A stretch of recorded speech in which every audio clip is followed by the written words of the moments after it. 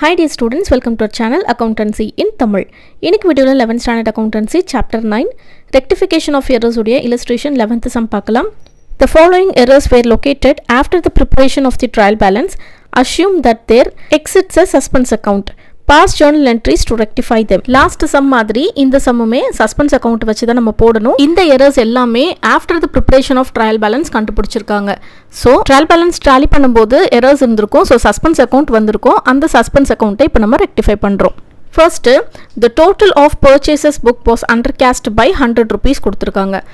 இந்த டிரான்சாக்ஷன்ல அவங்களே அண்டர்காஸ்ட்னு கொடுத்துட்டாங்க. பர்ச்சேஸ் புக்ல அண்டர்காஸ்ட் ஆகிருக்கு 100 rupees. So original Journal entry நம்ம இதுக்கு போடணும். அண்டர்காஸ்ட் அப்படின்னாலே நம்ம ஒரிஜினல் ஜேர்னல் என்ட்ரி தான் போடுவோம் இல்லையா. இப்போ பர்ச்சேசஸ் புக் நமக்கு டெபிட்டில் வரும். ஸோ டெபிட்டில் வந்துச்சு அப்படின்னா ரெக்டிஃபைங் என்ட்ரியில் பர்ச்சேசஸை டெபிட்லேயே போட்டு கிரெடிட்டில் சஸ்பென்ஸ் அக்கௌண்ட்டுன்னு போட வேண்டியது தான். இங்கே நமக்கு டிஃபரன்ஸ் அமௌண்ட்லாம் எதுவுமே கிடையாது. டேரெக்டாக நம்ம அந்த 100 rupees எடுத்து போட்டுக்கலாம். Rectifying entries particulars LF debit credit rupees போட மறக்காதீங்க. Purchases account டெப்டார் to suspense account 100 rupees போட்டுக்கணும். நரேஷன்ல undercasting of purchases book rectified னு எழுதிக்கோங்க. Next, the total of the discount column on the debit side of cash book rupees 575 were not posted அப்படின்னு கொடுத்துருக்காங்க. அதாவது discount column on the debit side of cash book அப்படின்னா cash புக்கில் receipt சைடில் ஒரு discount காலம் இருக்கும் இல்லையா, அந்த டிஸ்கவுண்ட் காலம் தான் இது. ஸோ இது வந்துட்டு டிஸ்கவுண்ட் அலவுட் காலம். இந்த சம்மில் டிஸ்கவுண்ட் அலவுட் காலமில் 575 rupees இன்னும் போஸ்ட் பண்ணவே இல்லை அப்படின்னு போட்டிருக்காங்க. ஸோ புதுசாக நம்ம இனிமேல் தான் போஸ்ட் பண்ண போகிறோம் அப்படின்னா இது வந்து அண்டர்காஸ்ட் மெத்தடில் எடுத்துக்கணும். ஸோ ஒரிஜினல் ஜேர்னல் என்ட்ரி போடணும். இதுக்கான ஜேர்னல் என்ட்ரி எப்படி வரும்னா discount allowed account டெப்டார் to cash அக்கௌண்ட்னு வரும். டிஸ்கவுண்ட் அலவுட் அப்படின்றது நம்மளுடைய லாஸ் தான். ஓகேவா? According to nominal account all the expenses and losses should be debited. இந்த சம் அண்டர்காஸ்ட் அப்படின்றதுனால டிஸ்கவுண்ட் அலவுடை டெபிட்டே பண்ணிக்கலாம்.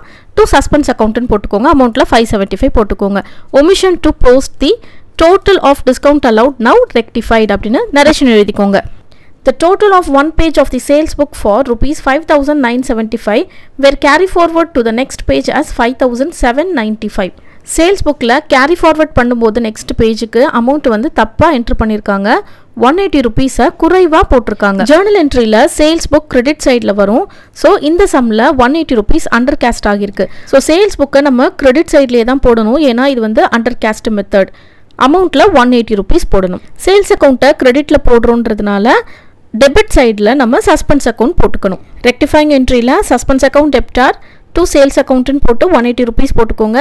Lesser amount carry forward in the sales books rectified அப்படின்னு எழுதிக்கோங்க. Narration salaries rupees 1,800 were posted as 18,000 rupees. Salaries அக்கௌண்ட்டில் 1,800னு post பண்ணுறதுக்கு பதிலாக 18,000 rupees post பண்ணியிருக்காங்க. So அமௌண்ட்டை அதிகமாக போஸ்ட் பண்ணியிருக்காங்க. இது ஓவர் கேஸ்ட் மெத்தட். இதுடைய டிஃப்ரென்ஸ் அமௌண்ட்டை ஃபஸ்ட்டு கேல்குலேட் பண்ணிக்கலாம். 18,000லேருந்து 1,800 நம்ம லெஸ் பண்ணிட்டோம்னா 16,200 rupees வரும். இதை தான் நம்ம ரெக்டிஃபைங் என்ட்ரியில் போடணும். சாலரிஸ் அக்கௌண்ட்டுடைய ஜேர்னல் என்ட்ரி எப்படி வரும்னா salaries account டெப்டார் to cash account அப்படின்னு வரும். ஸோ சாலரிஸ் அக்கௌண்ட் டெபிட்டில் இருக்குது. இது ஓவர் கேஸ்ட் அப்படின்றதுனால நம்ம சாலரிஸ் அக்கௌண்ட்டை கிரெடிட் பண்ணணும். ஸோ கிரெடிட் சைடில் டு சாலரிஸ் அக்கௌண்ட்டுன்னு போட்டாச்சு. மேலே டெபிட்டில் சஸ்பென்ஸ் அக்கௌண்ட்டுன்னு போட்டுக்கோங்க. அமௌண்ட்டில் 16,200 rupees போட்டுக்கோங்க. Both debit and கிரெடிட்டில். Excess amount posted to the salaries account ரெக்டிஃபைட்னு narration எழுதிக்கோங்க. Purchase of goods on credit from Mugilan for rupees 150 have been posted to his account as 1,500 rupees. Mugilan கிட்ட இருந்து some goods வந்து நம்ம purchase பண்ணியிருக்கோம். முகிலன் அக்கௌண்ட்டில் 150 rupeesனு post பண்ணுறதுக்கு பதிலாக 1,500னு post பண்ணியிருக்கோம்.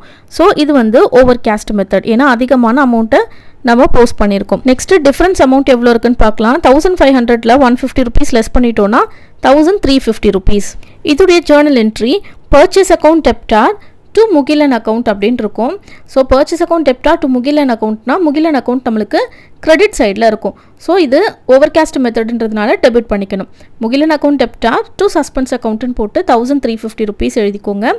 Next excess amount posted to Mugilan account ரெக்டிஃபைட்னு narration எழுதிக்கோங்க. இந்த சம் உங்கள் எல்லாருக்குமே கிளியராக புரிஞ்சிருக்கும்னு நினைக்கிறேன். இந்த சம்மில் ஏதாவது டவுட்ஸ் இருந்ததுன்னா கண்டிப்பாக கமெண்ட் செக்ஷனில் கேளுங்க. தேங்க்ஸ் ஃபார் வாட்சிங்.